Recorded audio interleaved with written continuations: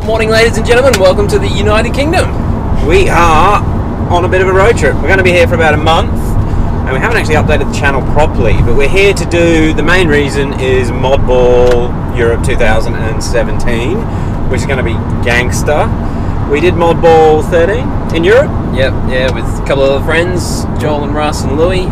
We've come back this year. Unfortunately, Louis, work commitments and house commitments, and being a real man unlike us, and we're still children. Yep, he can't make it. But yeah, we've come over and we're basing ourselves with Louis for a little bit before the run. And yeah, we're going to head down to London next week. Ready for the start line.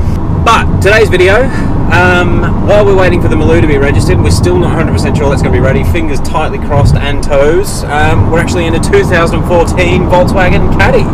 Yeah, it's pretty cool, pretty cool runabout, and again, courtesy of Louis and PGVM. So thank you very much, guys, for hooking us up with this wicked little beast. But while we've got it, let's do a video. Yeah, put it on the channel.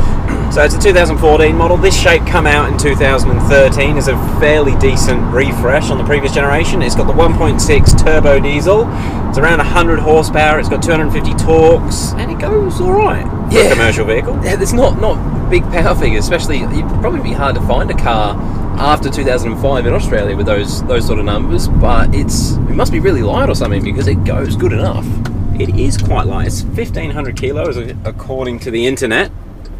But the torque, the way the torque comes on, it feels nippy. And actually, to drive it in general, feels easy. It feels like a Golf.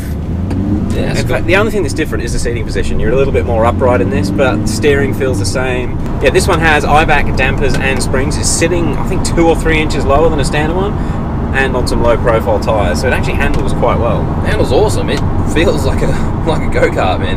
They're good. It is, to be fair, it is pretty similar to a Golf. A little bit more commercial with the stuff you touch, but it just means it's going to wear a lot better, which is good. It's still sort of small for a commercial car, especially coming from Australia, but there's plenty of room in the cabin. There's nooks and crannies everywhere, which is awesome. And I know you can't see anything through the back, but visibility through the front with these like front quarter glasses and everything is awesome. I like it. Yeah, it's definitely an easy car to drive, and Louis was actually saying that they've managed to get 2 full-size motocross bikes in the back, which is pretty impressive. It's got a lot of storage space. To be able to fit 2 MX bikes in there, that's a pretty cool package. Like, I'd rock one of these in Australia. Yeah, be able to get into all the car parks nice and easy. It'd be good. Now, for our completely pointless 0 to 100 time, we couldn't actually find any official figures on this. I think it's going to be around the 12-second mark. Definitely double digits. Definitely, especially if when you're talking sub 100 kilowatts, it's going to take a while to get to 100 k's an hour. But let's go and see what it can do. Let's do it.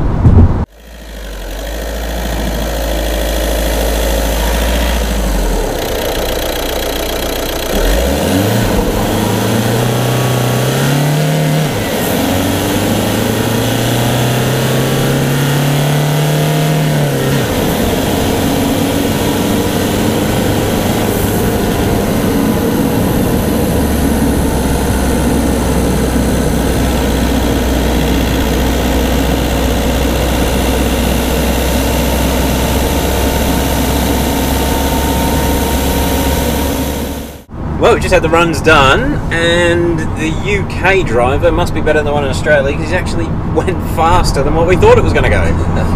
Yeah, that never happens, but this was surprising. It's like, I know that a lot of the other Volkswagen models do have all the different driver modes, which unfortunately the Caddy doesn't have, but it's like once it started doing the runs, it sort of came into its own. Yeah, it's a revvy little engine. These modern diesels blow us away, and we don't get enough of this sort of tech in Australia. It's just not wanted, really, because fuel's not as expensive. But it's sort of hooked up. It's got the quite wide tyres on this thing, which is definitely going to help it. Yeah, if you haven't noticed, the wheels that went on when it was lowered, which look awesome. They've got some pretty decent tyres on there, which has probably got to help. But genuinely surprised at how well it pulls. Yeah, and even coming off the line, like, it was braking traction, but it was still getting the move on. It didn't just sit there spinning.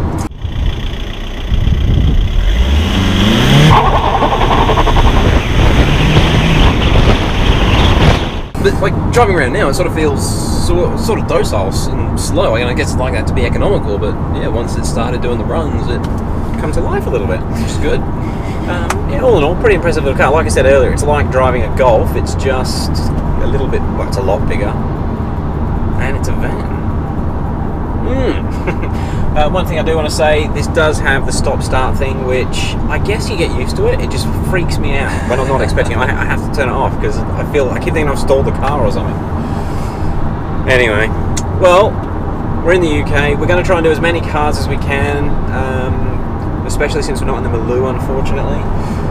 But if you've liked it, give us a thumbs up, subscribe, and we'll catch you on the next one. Yeah, thanks for watching, guys. See you next time. Showing up, looking strong, so fight. It doesn't matter who's wrong.